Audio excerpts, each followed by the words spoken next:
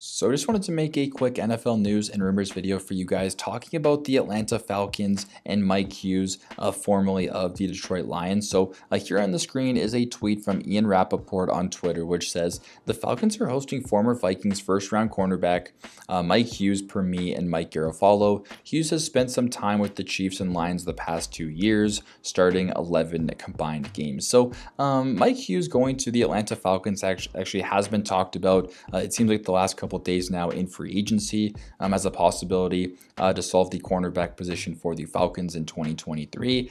Now, as mentioned by Ian Rappaport in his tweet, Mike Hughes has spent the last couple of years with these, Kansas City Chiefs and the Detroit Lions, only starting 11 games in the process, though. So maybe Mike Hughes in a more elevated role, in a more full-time role with the Atlanta Falcons could actually be the best thing for him. As mentioned as well, a former first-round pick from the Minnesota Vikings way back when. I think Mike Hughes is garnering some interest on the free agency market and has been linked to the Falcons for a couple days now. So in my personal opinion, I do think that the Atlanta Falcons are probably going to be signing Mike Hughes if all goes well in their meeting in the very near future. So typically after these teams host players like Mike Hughes for meetings, they hammer out some contract details shortly after. So I fully expect Mike Hughes to probably become an Atlanta Falcon in the next couple hours or so, but I guess only time will tell. Leave your thoughts down below in the comment section of this video. Thanks again for watching, and I'll see you in the next one.